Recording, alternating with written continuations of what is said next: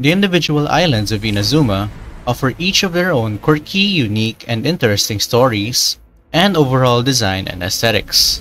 And of all the islands of Inazuma, we've yet to find out what lies within the misty and ever so foggy mountains known as Tsurumi Island. And we've yet to piece together the segmented lore that Mihoyo placed so carefully to keep us waiting and staying on the game.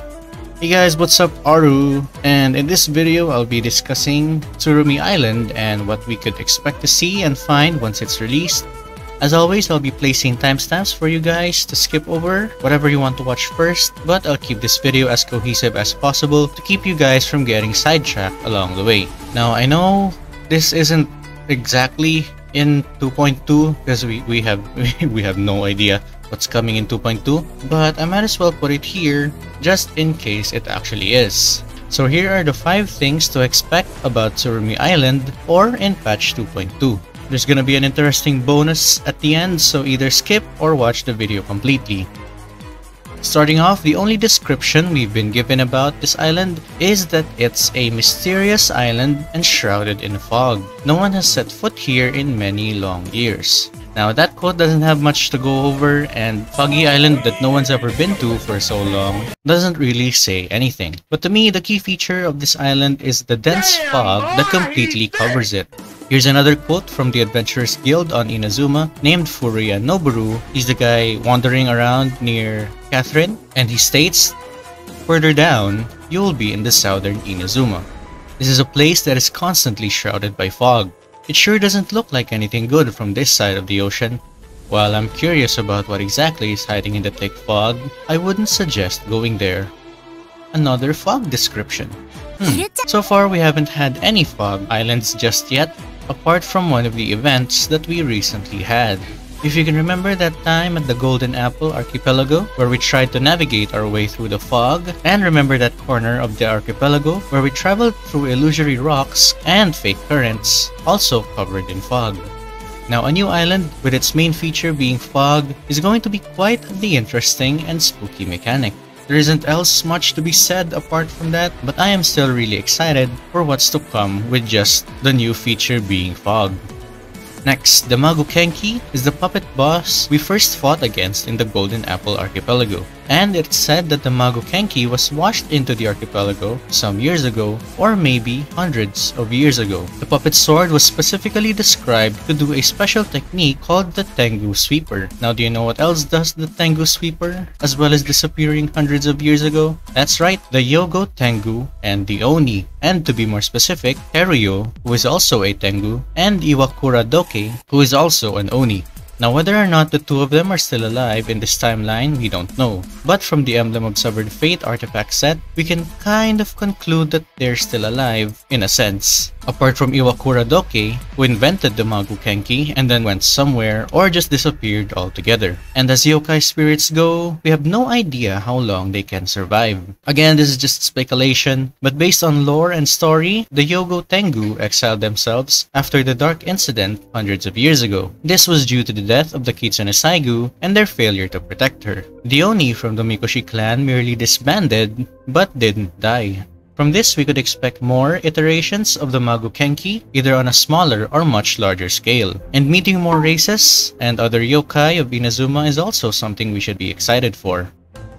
And speaking of other yokai and onis, we can also expect a certain Oni to make an appearance on the island. Mikoshi Chiyo was a powerful and very stunning Oni, as well as a very treasured friend of the Shogun. Her disappearance was also due to the disaster incident, and from what we know, she was consumed by a so-called sin that made her fight against the Shogun involuntarily. And within their battle, the Shogun severed Chiyo's sword hand and one of her horns. She then left and ran into the forest, never to be seen again. Her whereabouts are still unknown, and only rumors of her death were stated. So we can expect to either find some remnants of her going there, or maybe, in Hale's copium, Mikoshi Chiyo herself. We will, however, meet her with an amputated arm because of her battle with the Shogun hundreds of years ago. But we can make a quick story that she met the Tengu and got a prosthetic arm. That's pretty badass, honestly. And hopefully, in Hale's copium intensely, she can be a playable character.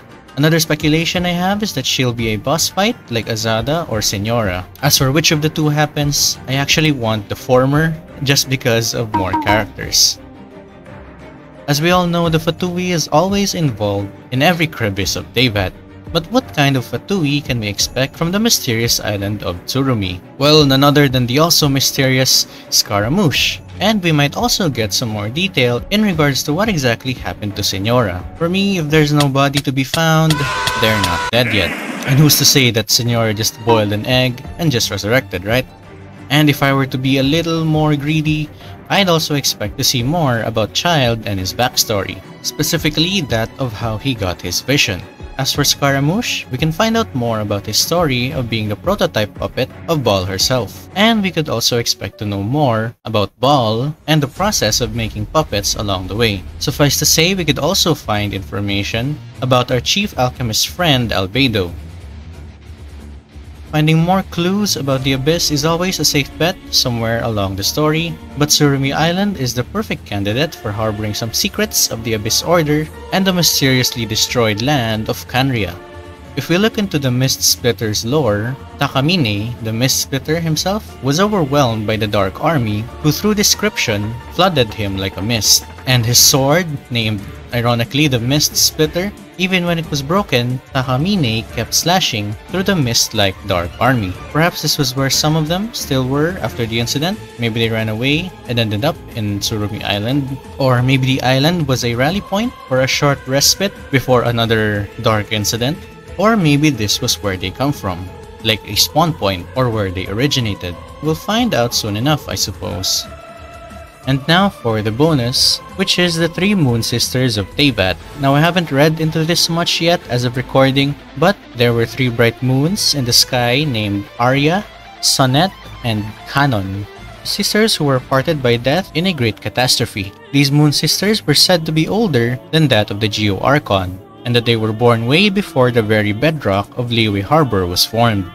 They were also charged with navigating the heavens above by alternating between each other on a silver carriage. And if the reins of the carriage were not promptly passed properly from one to the other, a terrible disaster would occur.